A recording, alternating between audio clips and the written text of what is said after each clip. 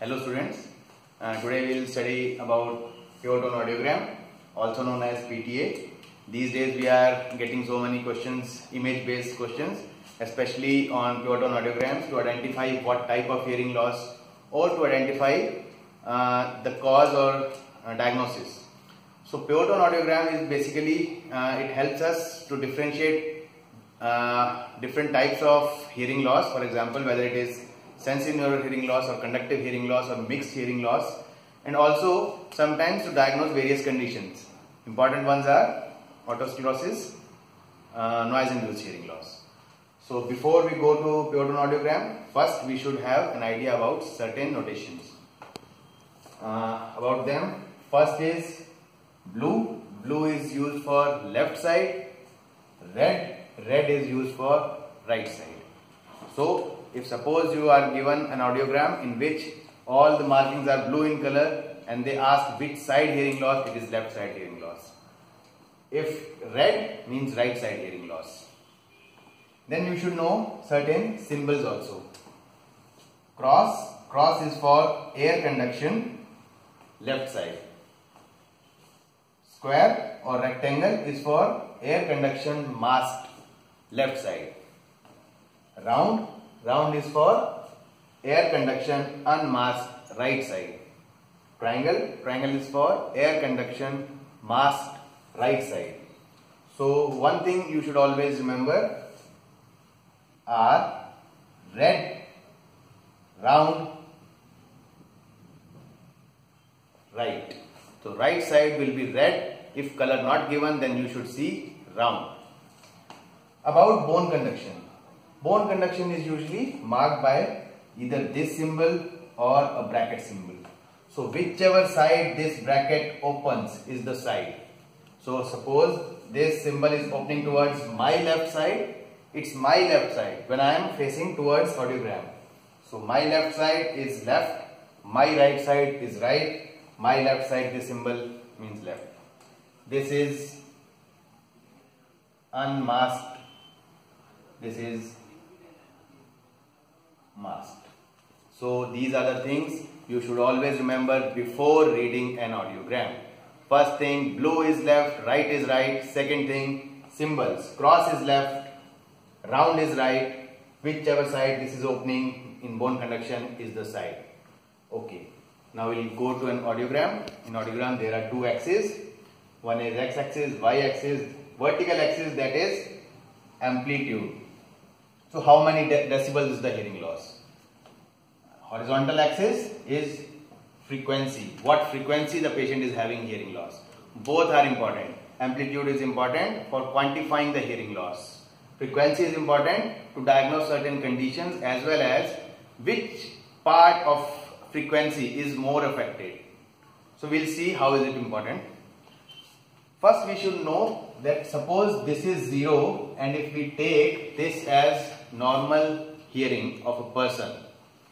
So up to 15 decibels loss is taken as normal.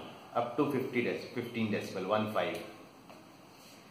So in this always bone conduction will be at higher level, air conduction will be at lower level. So always these symbols will be at top, these symbols will be at the lower part of audiogram.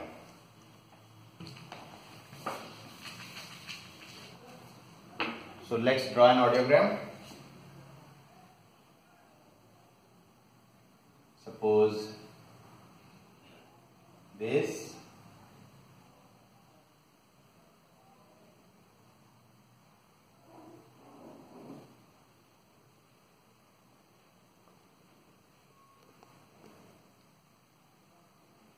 This is bone conduction.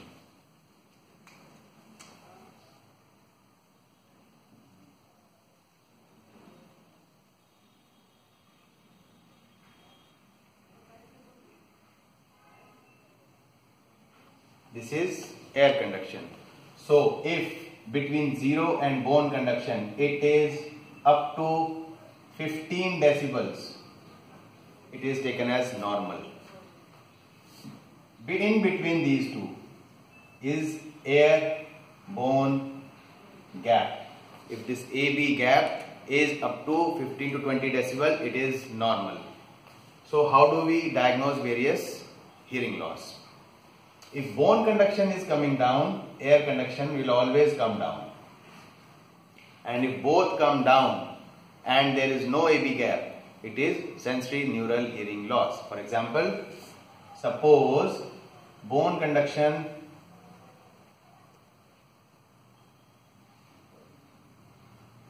comes to 40 decibel,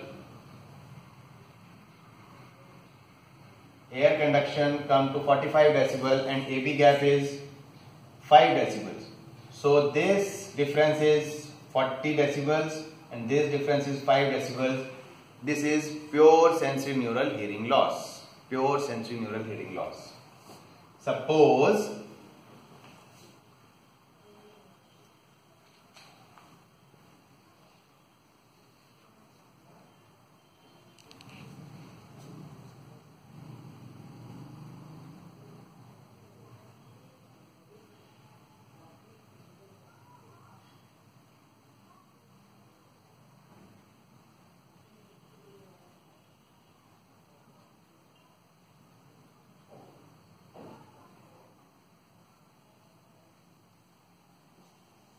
now in this case, suppose this is at 40 decibels and this gap is again 35 to 40 decibels.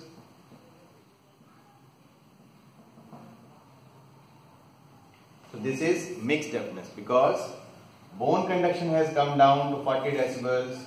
Further the air conduction has gone down to 40 to 40, 35 to 40 decibels. Both sensorineural plus conductive.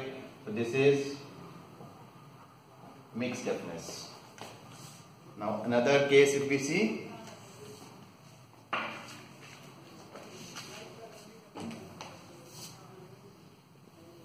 third case is suppose this is normal and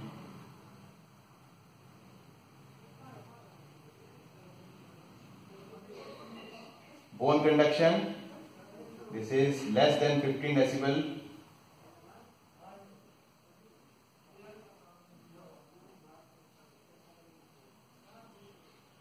This is 45 decibels. So this is pure conductive hearing loss.